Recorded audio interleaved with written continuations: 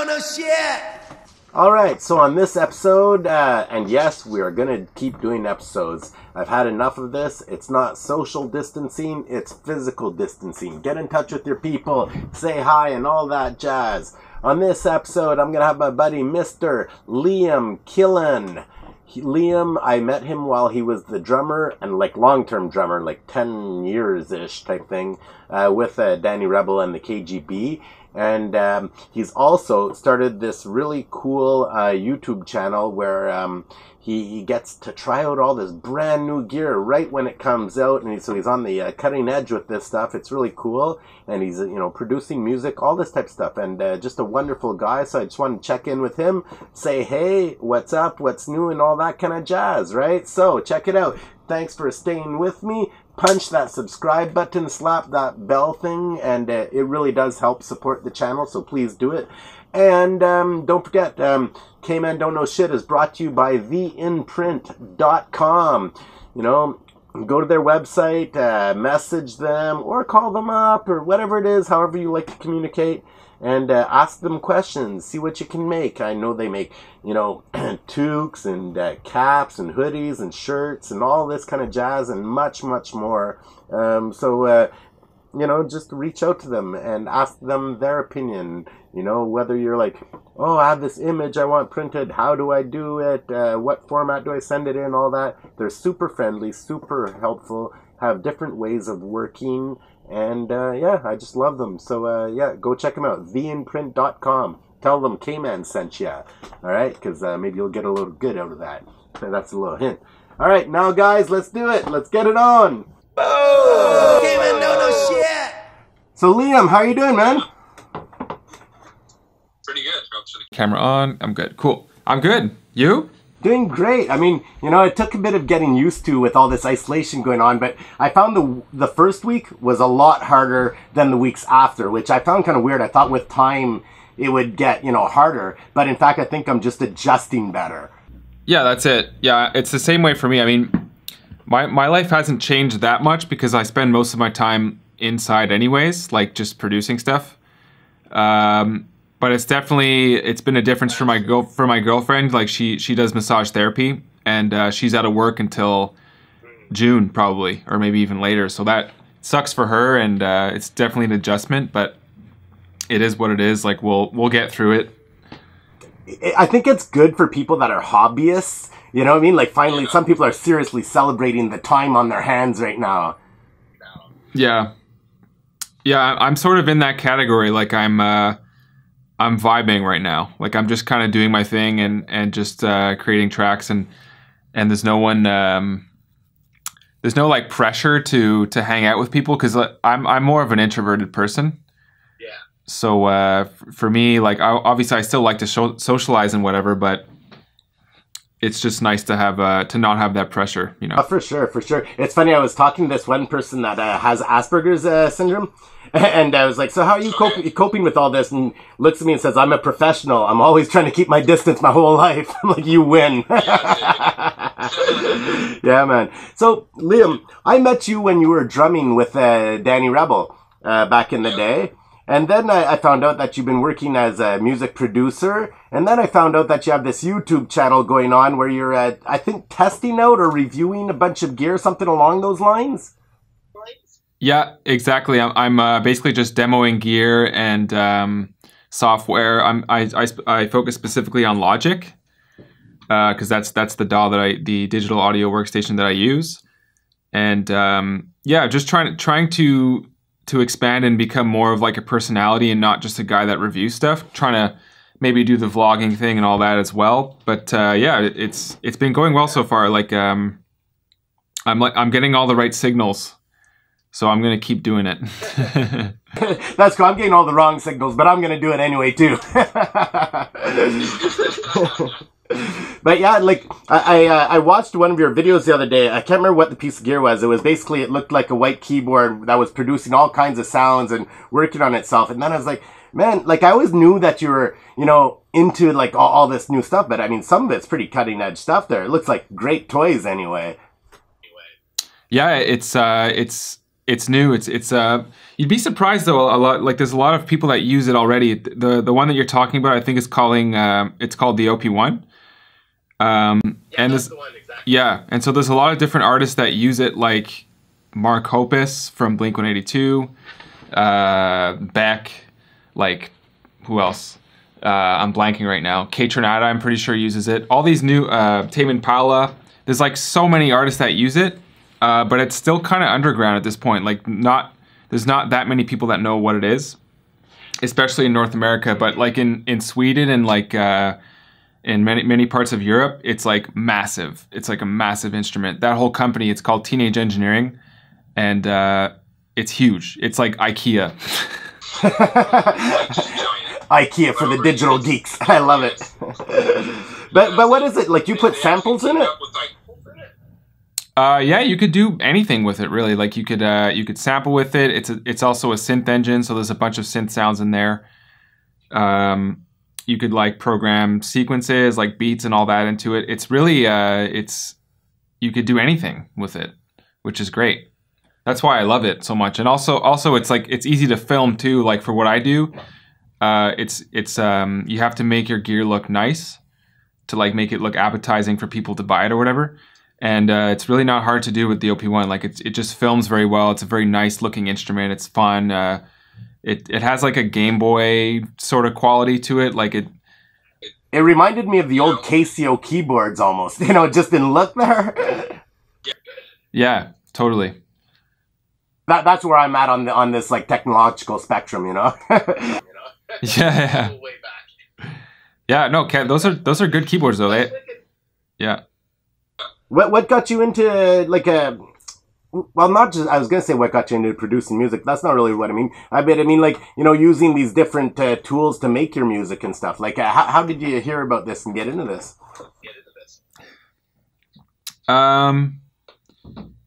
It was kind of it was a long transition. Like I started getting into production when I was in this band, the Franklin Electric. It's like a pop band from here in Montreal, and one of the guitarists in the band, he's a producer as well, and he was producing what's called stock music.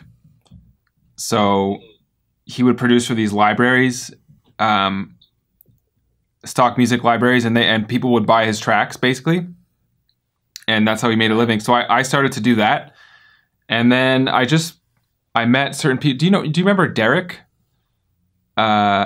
What's his last name? I know a lot of Derek's. I forgot his last name. Anyways, yeah, he used to live in Montreal, and he's a programmer. I'm pretty sure you know who he is. Like he's part of the like the whole scene, the whole ska scene. Like he's been to K-Man shows for sure. He used to date, or I think he was friends or dated Katie. I'm not sure. He was friends with her. Oh, I think I know who you mean. Yeah. I know exactly who you mean. Derek, how you doing, man? You know, I'm terrible at like not remembering anybody, right? I'm bad with last names. So, anyways, yeah. So he had an OP1, like, and he was the first one to show it to me, and I just loved it right away. I was like, what is that? Like, it just kind of caught my attention, and that particular model is very expensive. So I actually started with a different model. It's called the OPZ, which is basically just a newer model. It's less expensive. It doesn't have as many features. Right. And then eventually I financed the OP1 because I couldn't buy it all at once. It's like $2,000, the thing. It's fucking expensive. Yeah, it's a lot. It's crazy. Especially it's tiny. It's like for that little piece of gear, you're like, oh shit, that's $2,000. What? But there's a bunch you could do with it. So anyways, yeah, that's kind of where it all started. And then since then, I've done a bunch of product reviews and like just demos of the OP1 on my YouTube channel. And so they recently reached out to me and we have an agreement. They basically just send me gear now, like for free. And they're like, okay, well, that's what we want, man.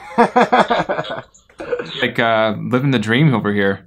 And yeah, so that's where I'm at right now. Like they're basically just sending me all these new models or existing models and saying, you know, demo this on your channel as well. And yeah, that's it. That's where we're at. I would like to call on Porsche right now to send me one so I can demo it. But with the OP1, can you do an entire track on its own with the OP1, or do you do stuff in the OP1 and then transfer it in, mix it with like I don't know, in Pro Tools or whatever, and that's just one thing, or do you do the entire track on OP1? You could do either. Like I've made full tracks in the OP1. Okay. But you could also use it just as like an external instrument where you record it into your digital audio workstation. You could do it like that as well. But yeah, I've done both. Like for my YouTube videos, I like to feature everything that it's capable of doing. So I focus mostly in the OP1. But I'm gonna start making videos where I use it as like an external thing, like part of the puzzle sort of thing, instead of just like a whole track in the... Yeah, exactly. See, that's how I wasn't sure, because like, I mean, these days it's so cool because there's all this like new amazing stuff coming out, and it's getting more and more transparent as well at the same time. I mean, basically it's just another tool to, get whatever's in your head out, right? But no, they look cool. I've never touched anything like that. You're gonna have to have me over and show me how to one day. I'd love to, yeah. They're really interesting, and there's just so much you could do with it. And it's the type of thing, though, where you love it or you hate it. Like, I noticed that some people, they're like, oh, it looks like a little Game Boy. Like, I don't like that. And other people love it. And I'm one of the people that freaking loves it, man. Like, all of their gear. Like, there's another one here. This is called the Pocket Operator. It looks like my calculator. It literally looks like a Game Boy. Right? It looks like a Game Boy. And you can't do as much on that thing, but it's like a sequencer, and you could like sample and stuff in there.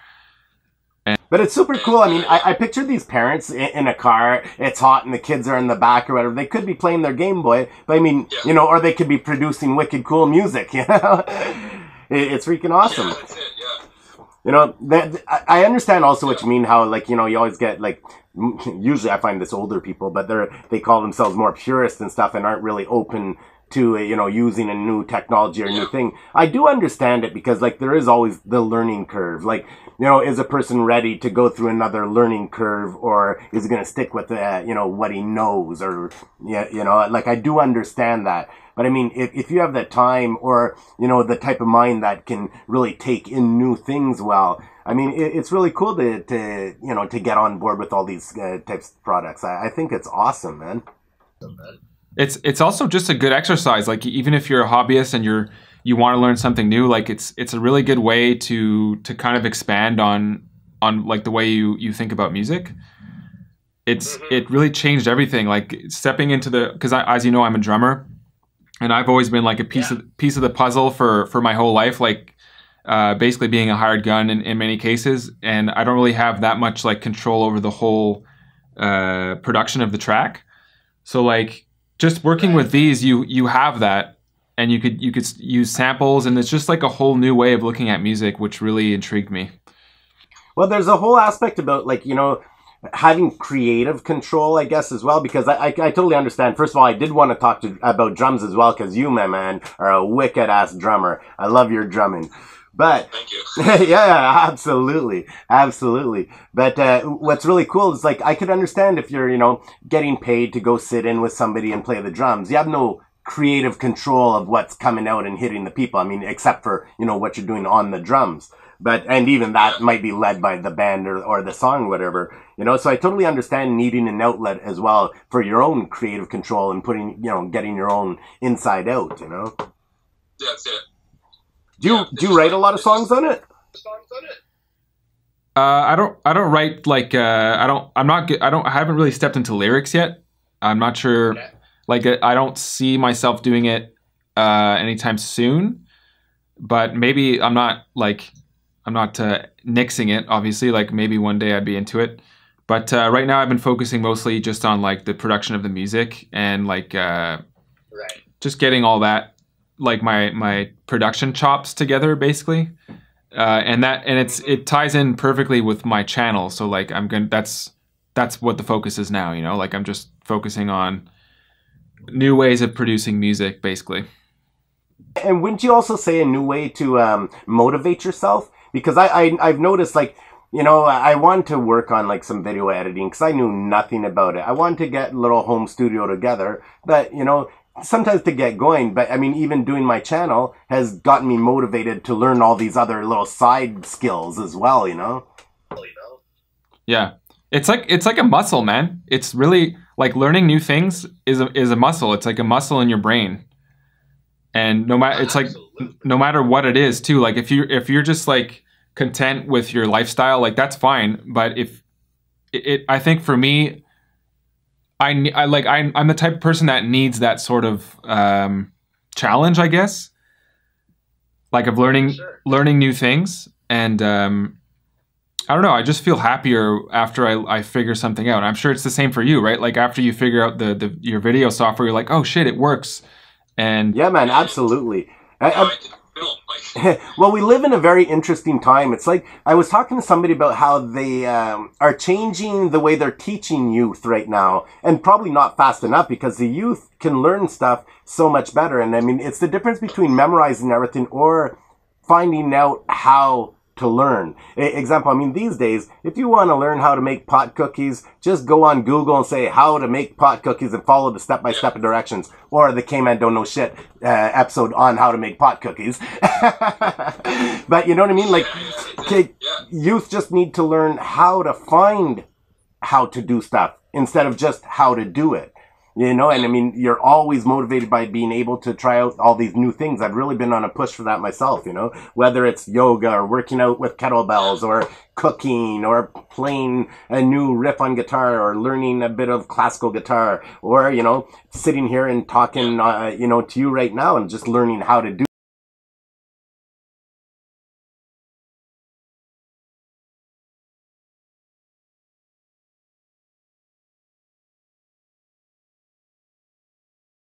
That's for sure. yeah, and that's one thing about the whole coronavirus thing as well. It's like obviously there's so many negative aspects of it. But one of the positive things, or one of the things that's going to change for sure, people are going to realize that they're a lot less vulnerable if they're working like online jobs. Like for example, a good example is my girlfriend. Like she's a massage therapist, so she's very hands-on work. And in a crisis like this, she can't work. And it's the same thing for so many other people like who have like very hands-on jobs or like industrial working type jobs. So I think it's going to kind of change the mindset of a lot of people and push them more into the tech direction, because it's just a lot easier to access everything. Like if you post something on Instagram, let's say you play a show and there's like 100 people there. It's like that's cool. But if you post something on Instagram, I know it's like a different thing, obviously, but just looking at the numbers, if you post something on Instagram and you get the same amount of views, it's almost like you're getting the same amount of exposure. It's just in a different way, obviously, right? But I don't know. I think the whole tech aspect of like all these different industries, it's really taking over.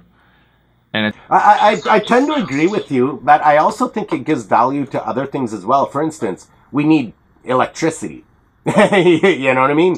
And I mean, it's kind of like what's an essential job right now. All these businessmen that were making millions by day right now, they don't seem so important to a lot of people. I mean, you know, it's one of these problems where you can't just throw money at it, which is what I find is really interesting. You know, you get all these people like, you know, literally, you know, they sit on making deals or trading and doing all this kind of thing to make their money. And all of a sudden, we realize, do we really need them as much as we need, you know, the person opening up the grocery store? You know what I mean? And then when you look at the pay gaps, obviously, maybe you need some schooling or have a certain type of personality or just need to know how to fuck people over real good, like, to make money, you know? But, like, what I'm hoping, or what I'm really wondering when we get out of this, when we're talking about salaries and what people are worth and all this kind of thing, maybe it's a good time to narrow that gap a little bit. You know, I'm not saying change the world, you know what I mean? But I think hopefully it opened up a lot of eyes to, like, you know, what's important, what's not important. And, you know, if somebody's holding on to, you know, $5 million, maybe they could get by. Maybe they could get by on $2 million. Yeah. You know, throwing that other 3 on something else. Yeah, and especially when you get to like billions of dollars. Like, I think Right? there should be a law where, like, if you don't need $1 billion, you just don't. So let's say, like, cap it off at $1 billion, right? So anything you make over $1 billion, that should be like directly donated or given to something. Something like worthwhile, you know. Absolutely. Like, what's the point of having that much money? Well, I totally agree with you, and I'm even wondering, like, you know, you're saying to make a law to have a cutoff point. Well, I'm like, how about we just sidestep the law? Like, I mean, basically, if a bunch of people see this one person is hoarding 10,000 rolls of toilet paper and nobody else on the street has one, you better be able to protect that toilet paper, you know what I mean? At some point, Yeah. people are just going to say, Wasn't wait there- a minute. Wasn't there a story? There was Who I think it was my girlfriend who told me this. She said that there was a guy who bought like all of the hand sanitizer off of Amazon, and he like hoarded Yeah. it for himself. Did you hear about this? Yeah, and then tried to resell it. Yeah, for like way more expensive. But I think the government stepped in and was like, you can't do that. That's it. I think Right? it's really good. Yeah, you're totally right. You're totally right. And that's what, you know, Yeah. we're talking about. I think it's going to be an interesting time as we get out of this. Maybe, you know, there's going to be slices of the population that are just like, wait a minute. We let you hold that money. That's how it really worked. What if we stopped Yeah. letting you hold that money? What if the army or your personal bodyguards all of a sudden they're like, fuck that. It's not just the money. You know, it's going to be an interesting time. That's for sure, man. You know, I'm not expecting Yeah. everything to change, like I said, but I do think that it's a good time to take a look at the pay gap, for sure. Yeah, for sure. Yeah, I agree with you there. And it's like at the same time, there's a lot of gray area there too. It's like at what point are you making too much money where Right. that money should be given to someone else or to Exactly. people who need it? And it's like it's probably a lot more complicated than that, but Of course. But, you know, at the same time, it could be a lot more simple. You know what I mean? Like, it's Yeah. like we complicate it in society by, you know, with the laws, with the protocols, with the red tape, whatever you want to call it, you know. But when it comes down to it, you got a bunch of loot that you're not sharing, and you're paying off little Yeah. people and screwing over more people to make more loot. It's At just some point, greed. you could It's even just call greed. that a disease. yeah, You know what I mean? Like, Yeah. it's like, At oh, that look, point, that it's person greed. over there has that hoarding disease going on over there. I mean, it pretty much is. It's like at a certain point, I think if you're making that much money, it's not about the money anymore. It's more about being better than your competitors. Like if you have Exactly. $1 billion, you just want to be better than the next guy. You don't care about the money anymore. So it's like Yeah, well, it that's is kind of a disease. Yeah, no, it's definitely interesting. I think a lot of, you know, it's like you go online or whatever and you keep hearing things like, you know, I think nurses should be making twice the amount of money that they make now or wipe out their student loan and stuff. There's a lot of interesting things to be said about those types of mentalities. For instance, should a person be getting in crazy loan to become a nurse? You know, or is that a service that we need and is essential and will encourage you to become a nurse?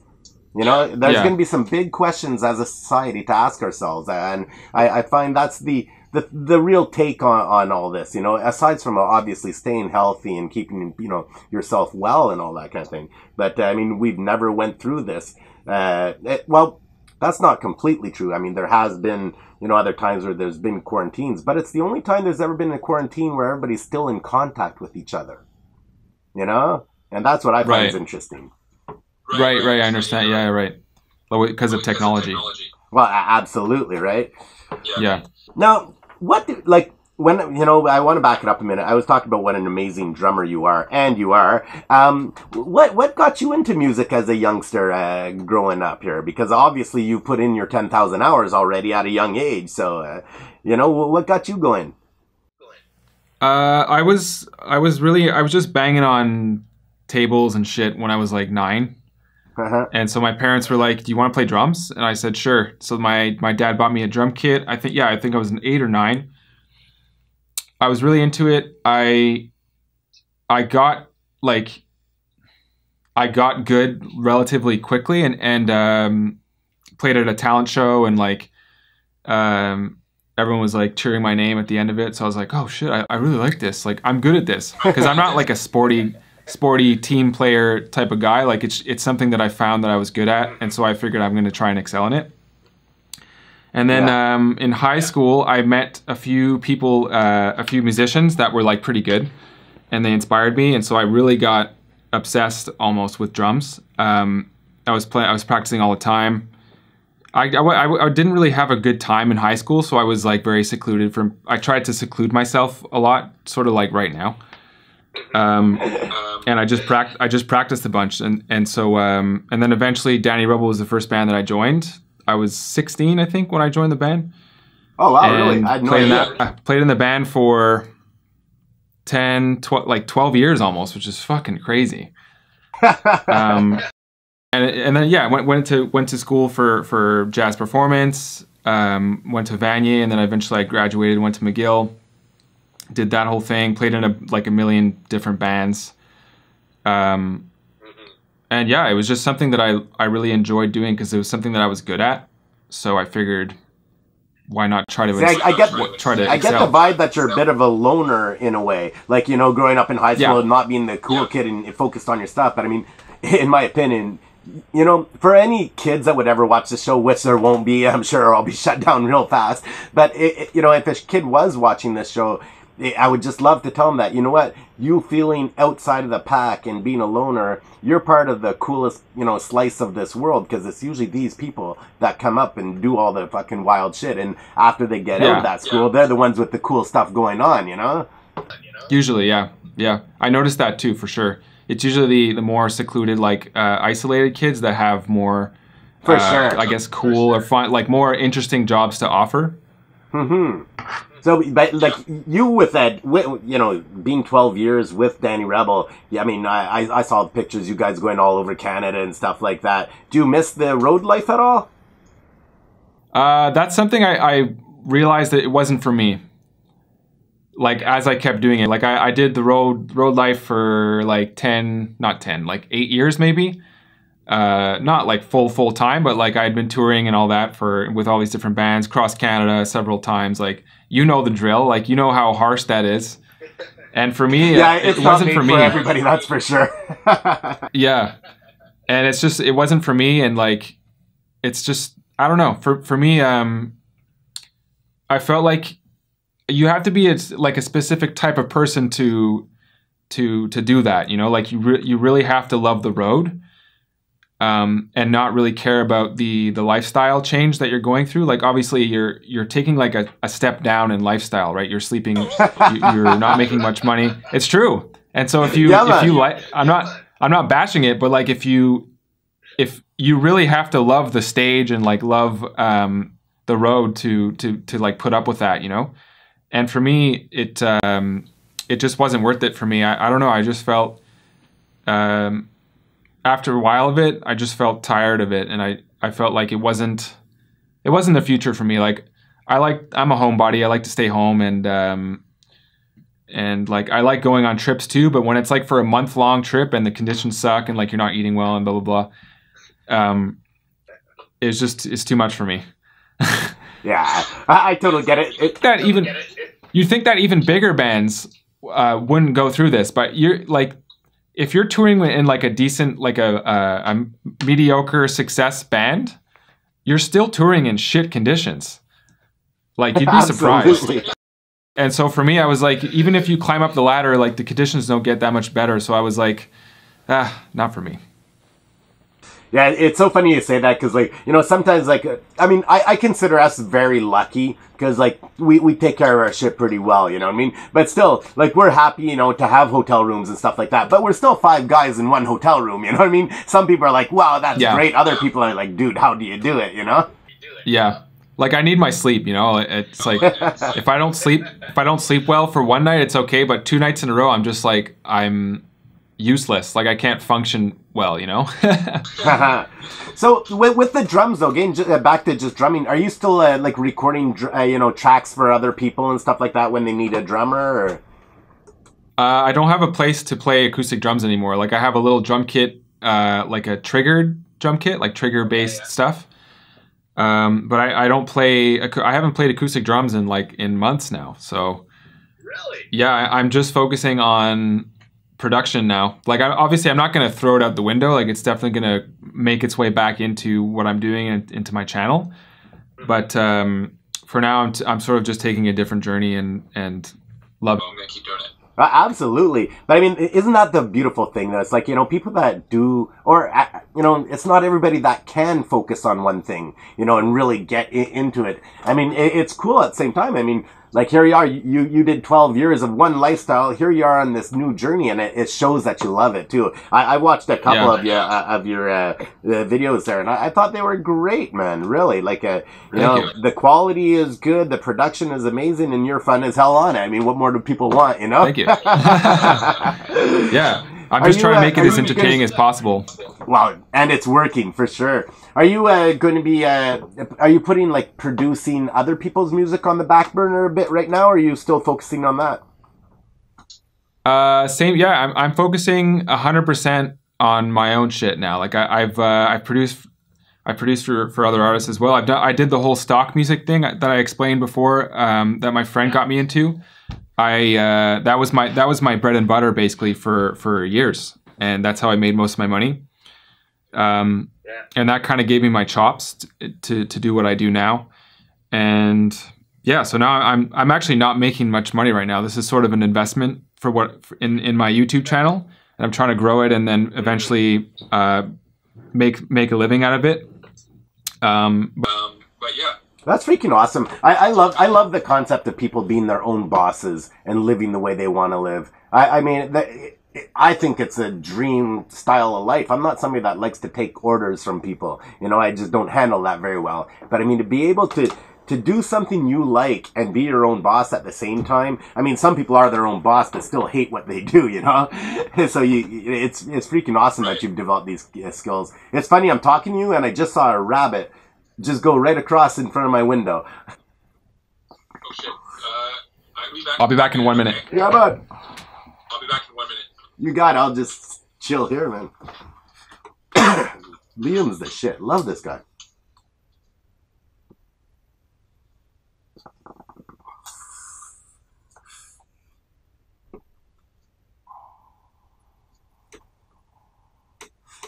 That's really good. That's a mixture of Helios flower and I have it mixed also with Sierra flower. Sierra is, it's a higher strain of CBD. It has some THC, but only like 3.4% or something like that. Then the Helios, that's a good 17 to 18% THC. Together, I find they work really well. I've been smoking them together for a while now. It's time for a new bong, though. I left it out in the cold and it froze, so it broke part of the bong here on the bottom. It kind of cracked as the ice made it expand. So, man, I need a new sponsor. I need free bongs. Somebody hook me up or tell a friend. If you have a friend that works in a bong store or a head shop, definitely get somebody in contact with me. I think we need to talk and figure some shit out. I'll review all the bongs you'll want. That's where it's at. You guys...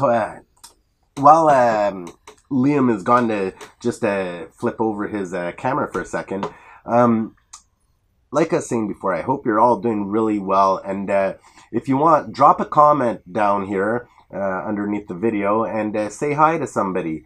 And, when they talk about social distancing, I've realized I really don't like that term. I'm much more into physical distancing, and there's lots of ways that people can do it. I mean, these days, here we are talking just on Messenger on your phone, and I mean, everybody has Messenger on your telephones. If you don't, get out of the dark ages, you bum! But, check in on your people, or have a deeper conversation with somebody you know already that you like their vibe. It's the time to do this. We have a lot of time on our hands, and the best thing we can do is being social at a distance right now as we get through this bullshit, and see if we can make some kind of positive change out of it. I mean, it's the only way to go if you ask me, because I'm not saying everything was broken or anything like that, but you can always make shit better in this world. You can make better beer, right? Get on it, people. Just pick a project, whatever it is, and get on it. Speaking of beer, I'm gonna go get one. I